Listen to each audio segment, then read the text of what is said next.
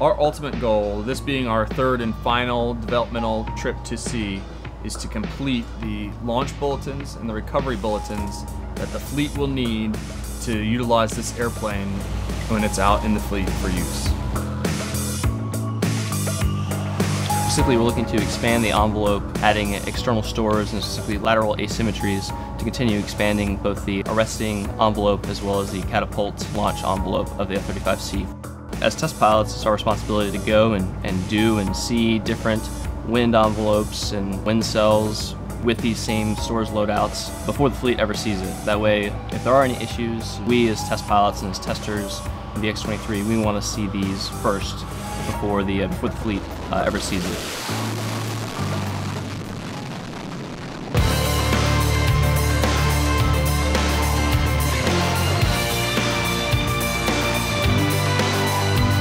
I think it's going really well. I think we're ahead of schedule, kind of knocking things out of the park. I think things went, from my perspective, went a lot better than I would have thought.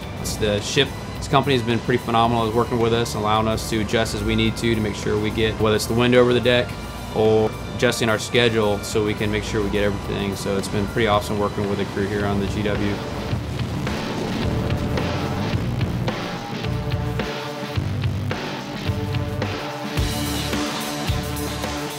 Ship trials are always fun. There are always things that are completely unexpected that the ship throws in your way, and there are things that we do that we throw in the ship's way. And in the end, it's that relationship that makes it work.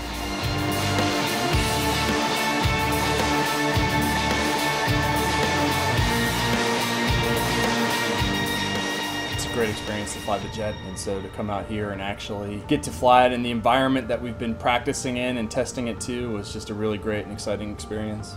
And out here with the external loads and asymmetric loads on the airplane, it is almost imperceptible to tell the difference of the flying qualities of the aircraft between the two different configurations. The jet compensates for it very well, and it really makes the task to the pilot seamless. We accomplished 121 catapult launches, 121 arrested landings, 0 one-wires, and we came out here and we got to witness VFA 101 do the first operational daytime carrier qualification, where they came out and did about 120 arrested landings with 0 one-wires. So I really think the promise of the airplane, the handling qualities of the airplane, and the advanced flying modes really showed everybody what it's capable of doing.